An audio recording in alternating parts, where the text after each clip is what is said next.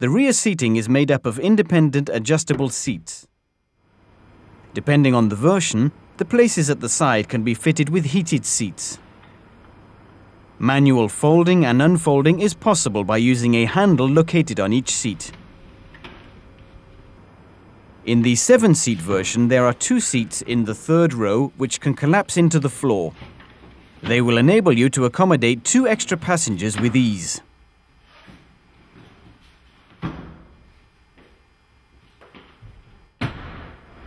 Access is gained by lifting the handle on the 2nd row seat forward.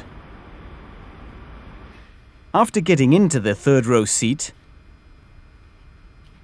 pull on the 2nd row seat to put it back into position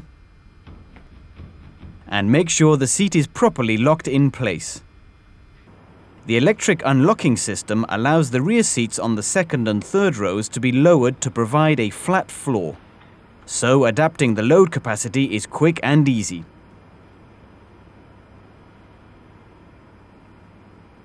With the vehicle stopped, the rear seat belts unfastened and the front table trays folded, the command is given from the keyboard in the luggage compartment or from the multifunction screen.